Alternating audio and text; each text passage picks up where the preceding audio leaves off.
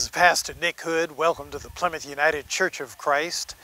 We will be starting worship shortly, but let me give you a sneak preview as to what I'm preaching about today. I'm preaching about Gideon and the Golden Fleece. But this is part of a three-part series on people who laughed at God. The other week, I preached about the people who laughed at Jesus. They laughed at Jesus because he said that a little girl was not dead, but that he was going to heal her. And all the people around her thought she was dead. Then I preached about Sarah and Abraham. She's 90, Abraham is 100. And when the angels told Abraham that Sarah was going to be pregnant a year from then, she laughed. And Abraham raised the question, how can this be?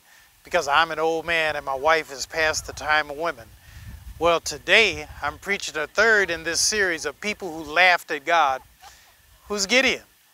God comes to Gideon and says, I want you to rescue your people and lead your people over your conquering Midianites. And Gideon raises the question in a smart-alecky kind of way. I don't know if anybody looking at this has ever been smart-alecky with God.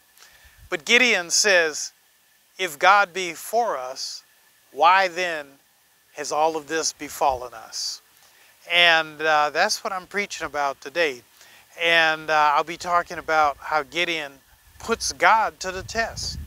And God complies. And I'm going to talk about testing God. So if you want to get ready for worship, open up your Bible to Judges chapter 6. You can read the story of Gideon, and we'll be starting in just a few moments. God bless, God keep you, and remember, I'm praying for you.